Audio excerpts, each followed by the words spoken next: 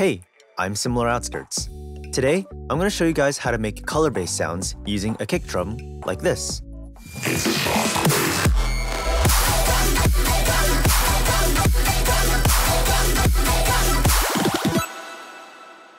The song you just heard is my latest track called Shockwave, which came out the other day on Rushdown. The song is part of a compilation album called Color-Bass Volume 2, which has a bunch of bright and colorful tunes from talented artists. I highly recommend you go check it out using the link in the description below. As always, if you like this video, please give it a thumbs up and subscribe to keep up with more content. Alright, let's dive right into the session.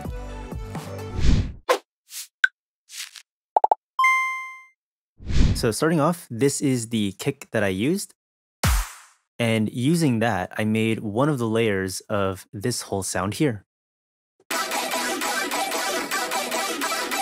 So starting off at the top, we have this main sound here, which is made up of a bunch of different things. Gotta turn all of these off. Vocoder, Jesus Christ, there's so many effects here. So the first thing I did with the kick sample is I put it into this sampler down here so I can use MIDI instead. So here's what the sound first sounds like without any of the effects. Sounds pretty good, right? So the first effect that I use here is an auto filter. And what I do is I have this bandpass filter on it, and I'm sweeping the frequency up and down to give it a very vowel-y effect. The second effect I have here is an erosion. What's really cool about erosion is that it can give any sound this nice crispy texture, even though it didn't have any in the first place. At the bottom here, we have three different modes: noise, wide noise, and sine. Essentially what these do is that they take the input signal and they modulate it with three different sounds. There's a lot of nitty-gritty details that go into this, so if you want to learn more about it, I highly recommend looking at the Ableton manual. Whoa! So for this particular sound, I use the sine wave mode. I typically like to use sine mode with erosion because I like the downsampley, bit crushy effect that it gives the sound I'm working with. Probably the most important part about this sound is the vocoder over here. A vocoder is essentially an effect that changes one sound by using the signal of another sound. So in this case, in order to give the sound a more chord-like glittery texture, I use this supersaw down here as the carrier signal. So let's take a look at this supersaw real quick. The supersaw patch I'm using isn't really anything too special. It's just two saw waves, and they're very detuned, pretty standard stuff. And on its own, it sounds like this. You can see here that I wrote pretty big fat chords here to really fill up the sound. So now with the vocoder, it sounds like this. You can hear that the sound is getting there, but in order to add more choppiness to the sound, I decided to add this arpeggiator down here. The arpeggiator tool will turn any chord that you write into an arpeggio. So now with the arpeggiator on, the supersaw sounds like this. And now with that, the main sound sounds like this. I think using an arpeggiator is a really neat way of adding different textures to sounds when you're vocoding things. Probably one of the biggest things that you can do is change the style down here in the arpeggiator to change up the texture. Right now, I'm just using this up-down style, but I'm sure you can use different styles here to make the sound seem a little more different. For example, this is what it sounds like with pinky up. And maybe if you wanted converge, it'll sound like this.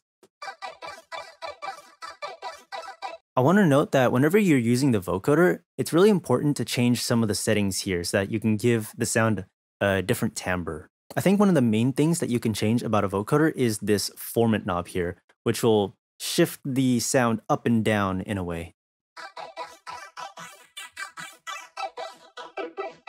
Moving forward, I add another erosion just to give a little bit more high end to the sound. Now I add a utility to add 15 decibels of gain. And moving forward, I have this saturated OTT rack that I like to use on a lot of sounds.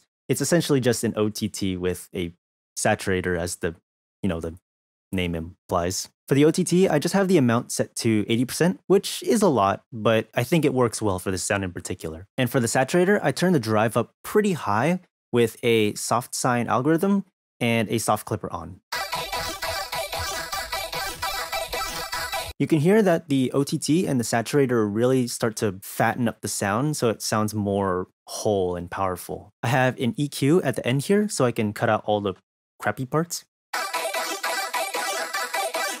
And finally, I have a utility here to make the sound a little bit more mono. That's pretty much it for the main sound up here, but there are a couple little tiny layers underneath it all that really make the sound complete. First, I have this little Foley layer of a bunch of keys jingling to give the sound a bit more of an attack. In addition, I have this percussion layer to give even more attack to the sound.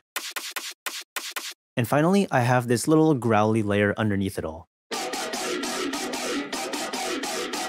I think it's important to note that you don't really need these specific sounds that I'm using in order to achieve a similar result. I think it's more important to understand the concepts underlying it. Just note that the Foley layer and the percussion layer are giving a sort of attack and transient to the sound. And the growly layer you put underneath is just to fill up the sound more. And finally, to make things a little more interesting as the track goes on, I wrote different chords throughout it.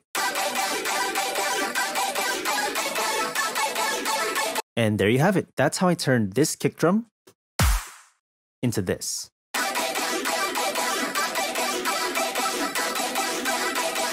All right, I think I'm done.